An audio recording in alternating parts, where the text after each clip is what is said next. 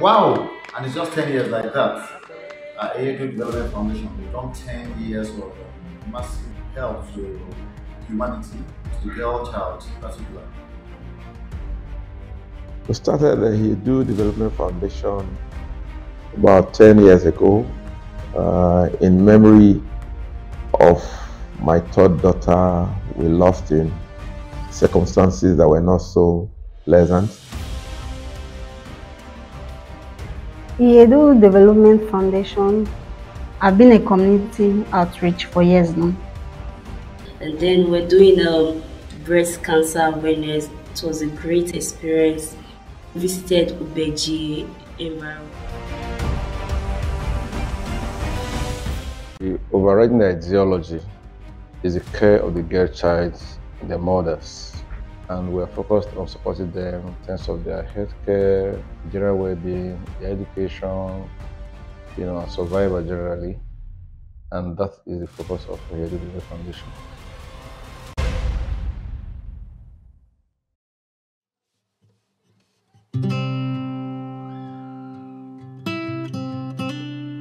Our vision is to impact million lives by 2030 through health education, screening, and support.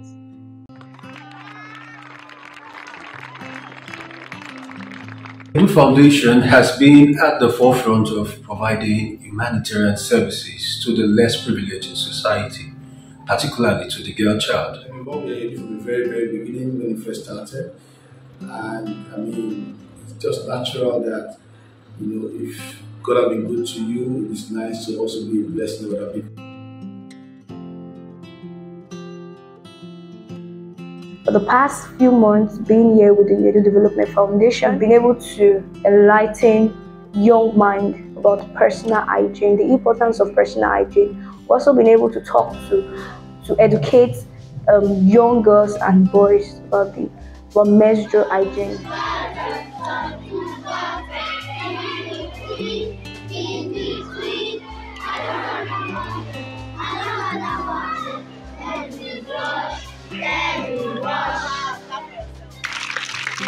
As a volunteer in the EDF Development Foundation, I remember my experience when we had to go to Clever Mind Educational Center.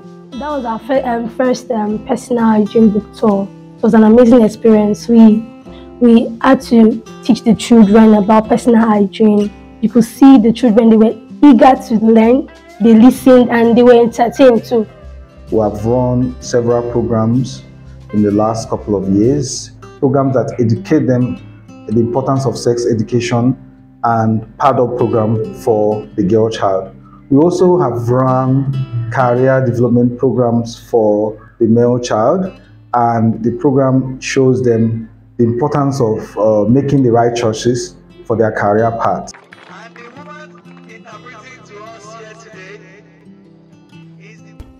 Our mission statement is to empower the girl child and women to live a healthy and fulfilled life. I believe the NGO is going a long way. Having done 10 years and on 5 to 10 years time, done more than what they've done before. I was told about the EDF Foundation. I found somewhere I could share my heart. Everybody learns something from somebody. And what I've learned in life is that I received. And what I received, I want to share. With the EDF Foundation, I found that I had the opportunity to spend my time, talent, and treasures with people that need support.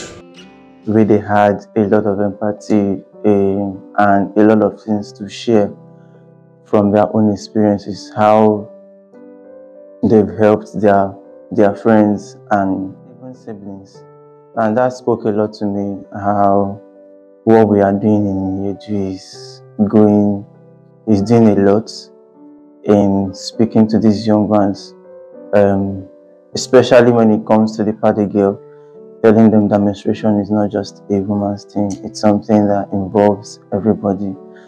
And with this party girl program, it's definitely going to give us better siblings better fathers that will know how to take care of their girl child. So we've held countless programs over the years on radio, television, on land and sea. We've held street campaigns and rallies. We've been to old people's home, IDP centers, we've been to orphanages and school programs, lots of school programs.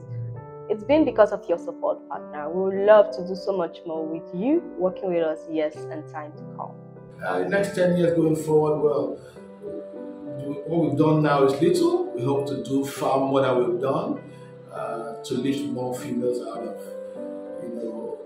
this thing they find themselves and help more women to be better and to do much more in the society.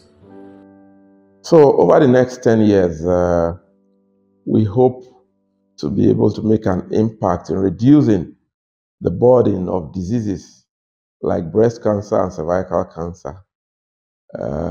Breast cancer is the highest killer of women in terms of the cancer burden, followed by cervical cancer. Over the next 10 years, we'll have educated so many young girls as regards how to take care of themselves, prevent sexually transmitted diseases, so that the level of infertility in this region caused by sexually transmitted diseases will have also been reduced to the barest minimum.